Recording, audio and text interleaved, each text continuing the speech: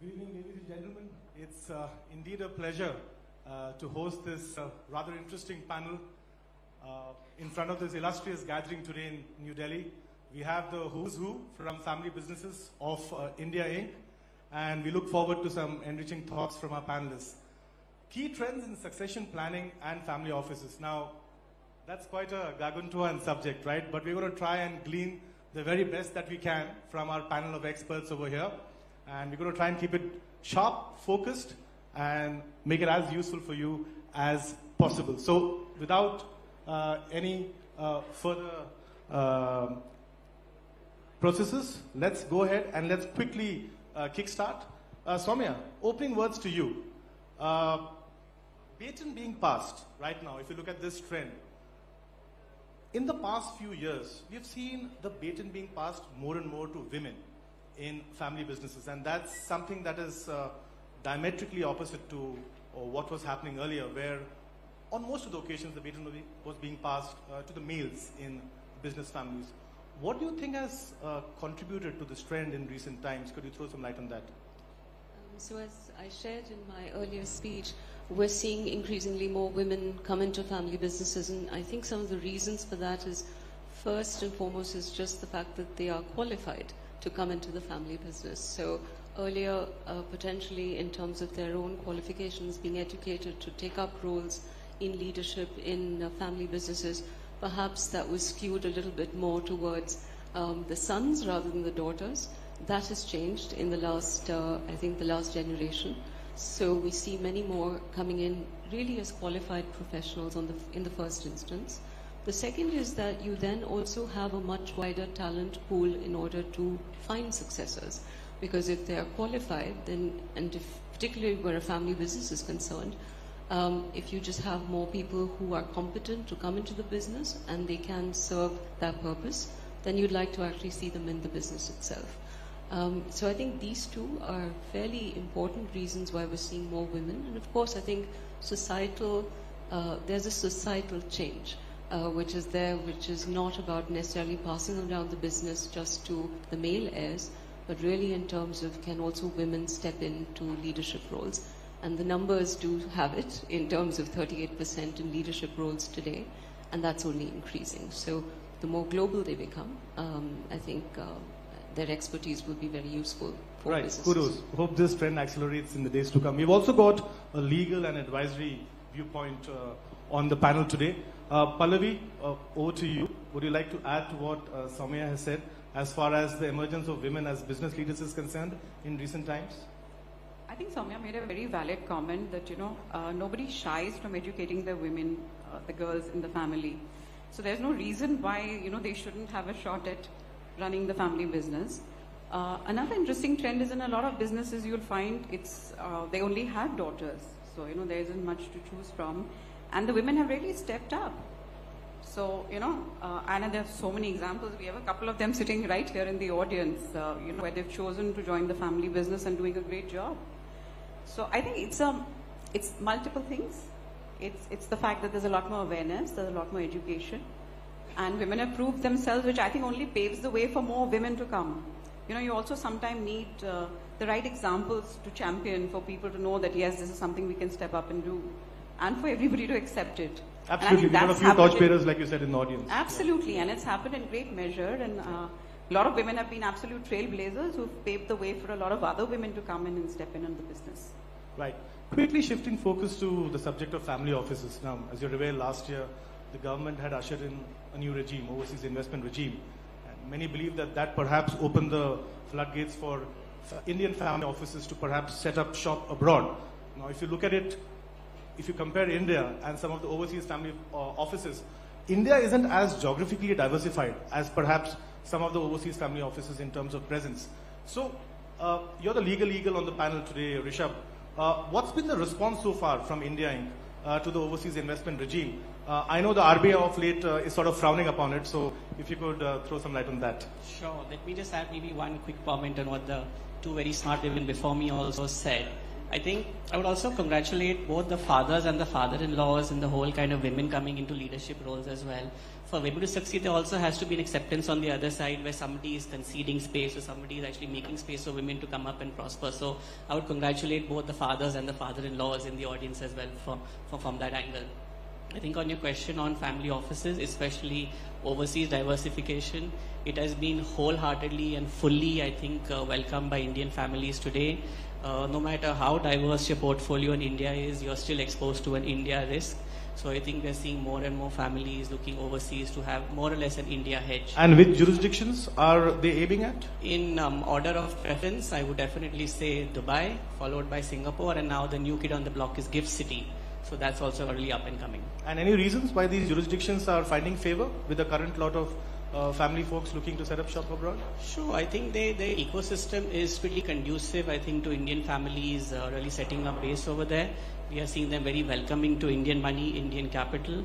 They have a good ecosystem of advisors there who are kind of savvy with the Indian ecosystem as well.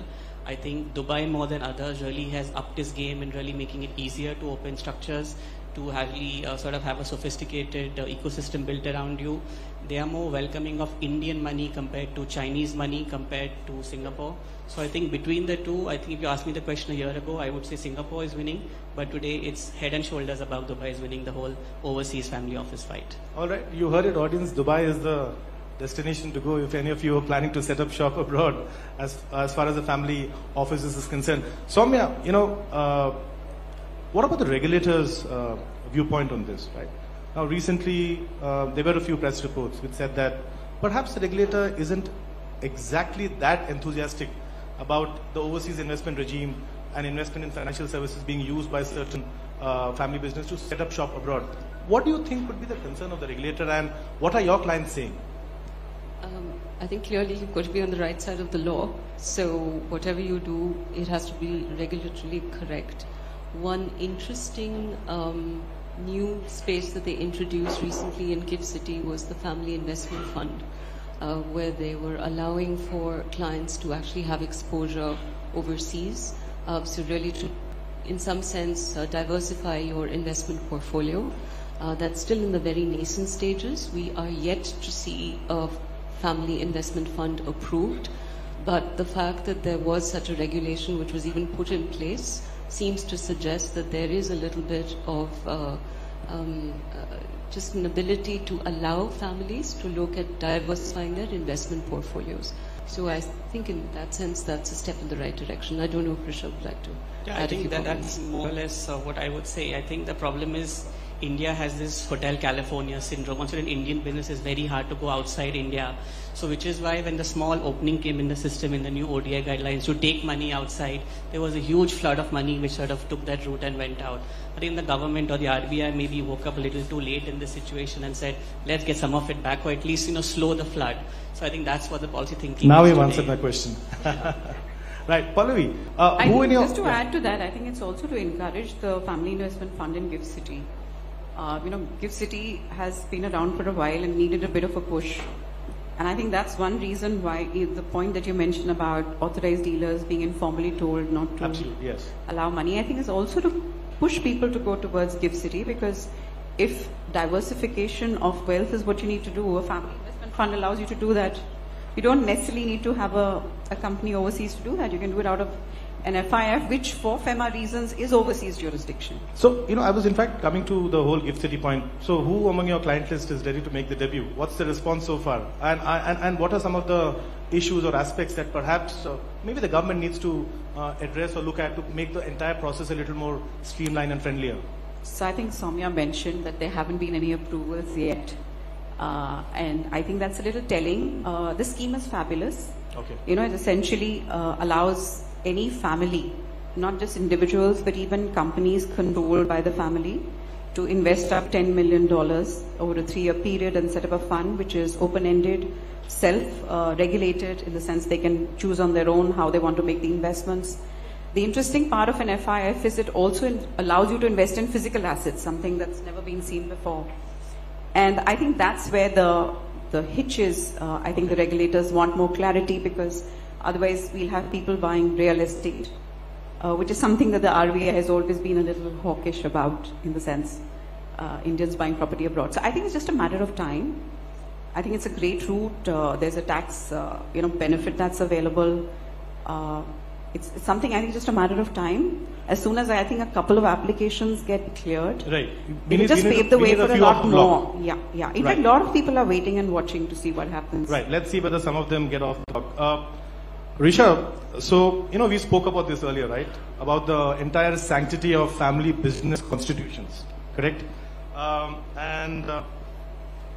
Do you get this feeling that they're perhaps being ignored in bad times and perhaps being only relied upon in good times? It's quite a tricky sort of aspect. And also I would like to ask you, since you're a lawyer, can you get perhaps certain effective governance structures in place that ensure the sanctity of a family business constitution, perhaps an investment committee, perhaps an investment code?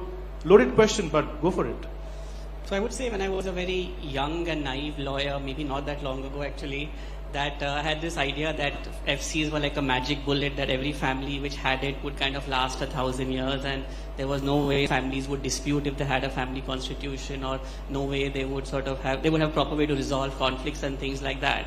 But after, seeing, the many large, India's iconic families really landing up in court and at the heart of the dispute actually being a family constitution, I may perhaps wrongly or rightly be a bit jaded about how I see FCs and their really long-term viability today. Okay, don't take any names, but give us an example. Give us a case study. Some anecdote from your experience so far. Google family dispute today, you will get, in the last 2 years, it'll say some of the largest Indian families who have gone to court, and some of them are very hostile and contentious as well. And in every single case, there's been a lawyer-drafted family constitution, binding, etc., etc. And it was made at a time when the families worked on certain assumptions about successor will be so and so, the economic business will grow in so and so way, and almost 10, 15 years later after the document was signed, assumptions have changed, people have changed, emotions have changed, etc. So the family in place today doesn't agree with what the family did 10, 15 years ago. So that's landing up. So is there a blueprint that you have to perhaps ensure that these family business constitutions keep pace with time, Not a blueprint, but I would say the reason why many of these fail is that after you sign the document, it goes into a drawer, never to be opened again. So every single case we've seen that nobody really has followed up on the good intentions and spirits when the document was signed.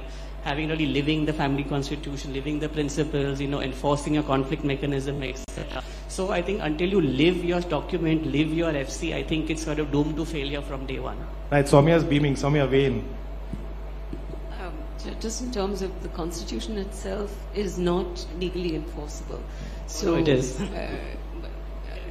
You can make it legally enforceable, but by and large it's really one where what we've seen is that you want to really articulate the family values, because I think that's one very crucial part about why is it that family businesses have a legacy generation after generation.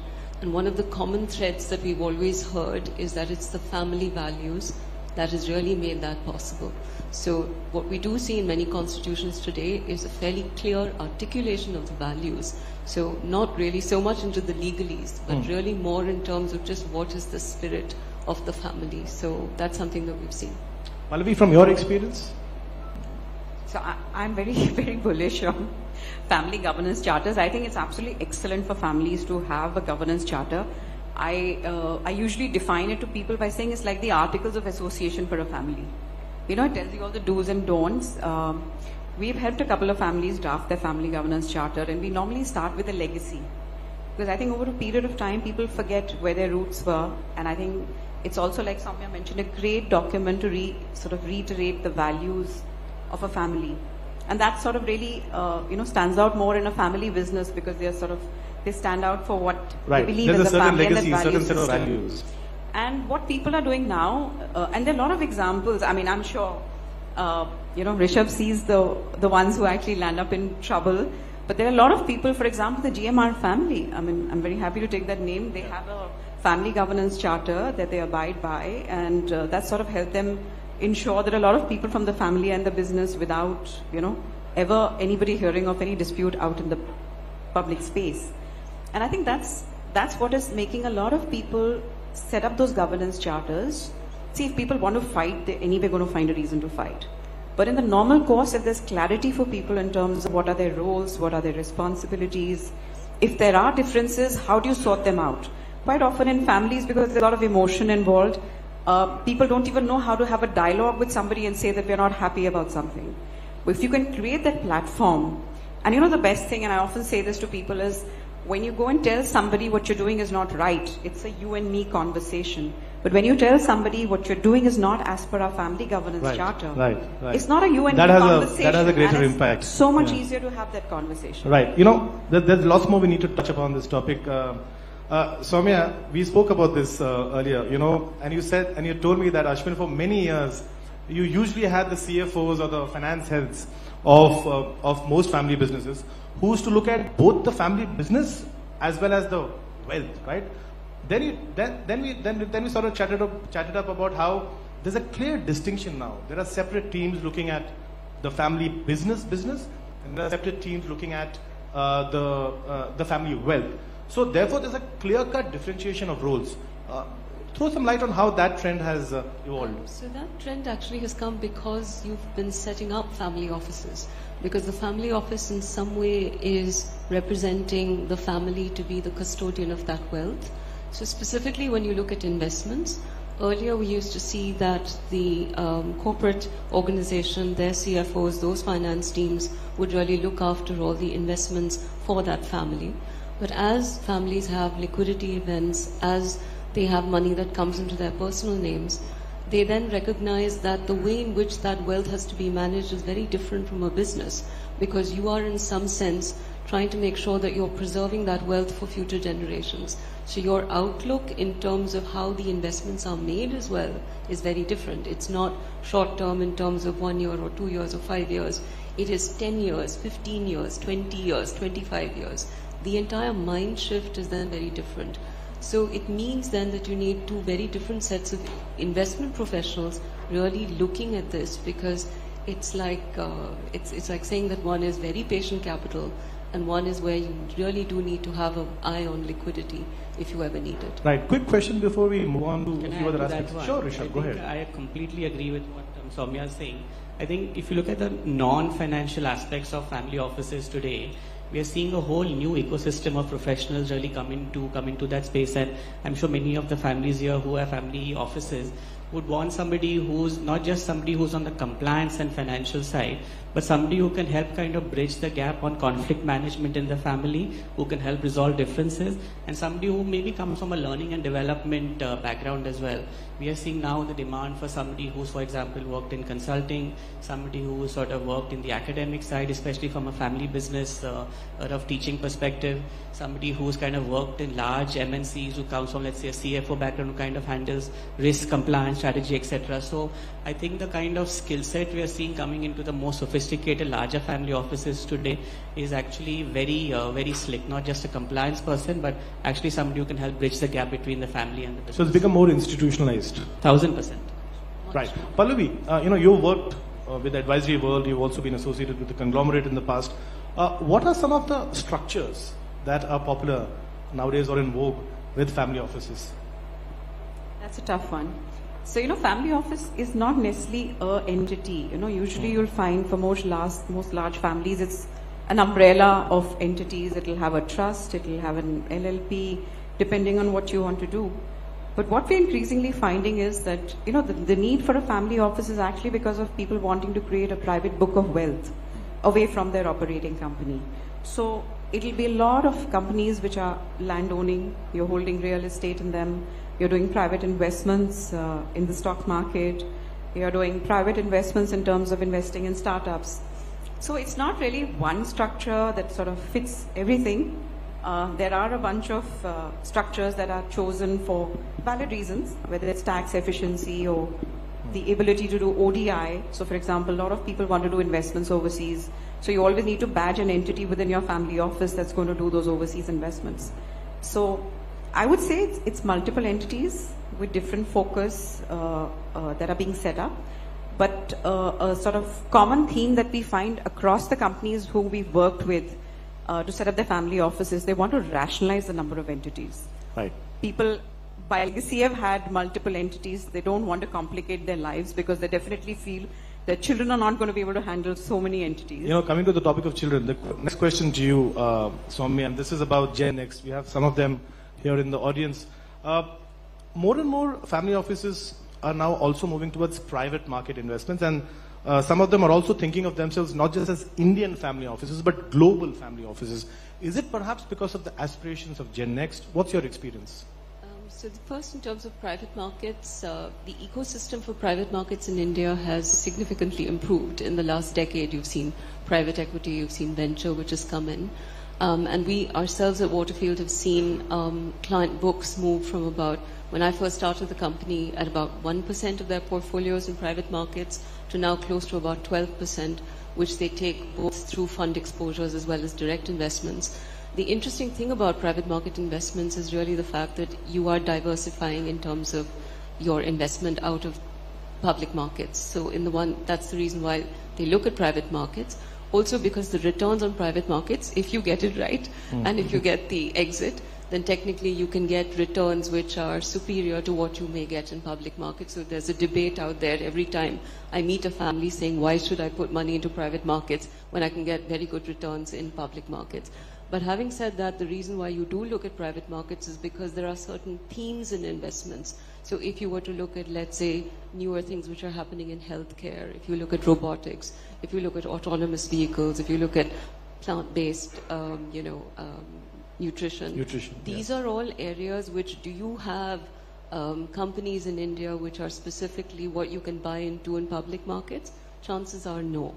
So in that sense, you do need to have a little bit of exposure there if you want to take some exposure to the newer emerging investment themes. The other reason what we see in family businesses why they like private markets is because they don't want to necessarily be blindsided by a newbie that's come into their area. So when you're tracking or making investments into private markets, let's say you are a pharma company, you want to know what's happening in health tech. You may find that it's an ancillary business that you may want to buy somewhere down the line. So you want to start seeing some of those quite early on so that you're not then, kind of exposed to somebody coming and really moving your cheese. Right. So that's one of the reasons why we see private market investments increasing. And of course, around the next gen, I do feel that from a global lens, the opportunity set in terms of investment opportunities is much wider outside of India. Sure. In India, it is still a very, very restricted set. That's also one of the reasons most families look at having a family office set up outside of India as well, because just the exposure to the kind of opportunities, whether it's in sustainability, whether it's in impact, these are not as prevalent or coming into mainstream investments as they should. Right, point taken. Right. Overseas. So, since I cover deals for a living, I have to slip this question in, and I know we're coming to the end of this panel. Quick 30 seconds, Rishabh. So are the Premji Invests, the Manipal family offices, the Ratan Tata family offices really giving a run for the money as far as M&A scenario is concerned when you compare them to some of the heavyweight private equity suitors? Quick question, a quick answer. We are running out of time. 30 seconds. Even less than that, I would say definitely giving a run for the money. They can sign same large amount of checks. They can move faster. They get to the same network effects that a large kind of private equity player will have. They look better on your cap table as well. So if you're having a choice between, let's say, a large bulge bracket private equity or a family office, take the family office money. All right. You heard Rishabh Shroff over there. On that optimistic note, ladies and gentlemen, I must come to the end of this engrossing panel. Rishabh, Soumya, as well as Pallavi, thank you so much for sharing your thoughts. Hope you got some key takeaways from them. Thank you so much.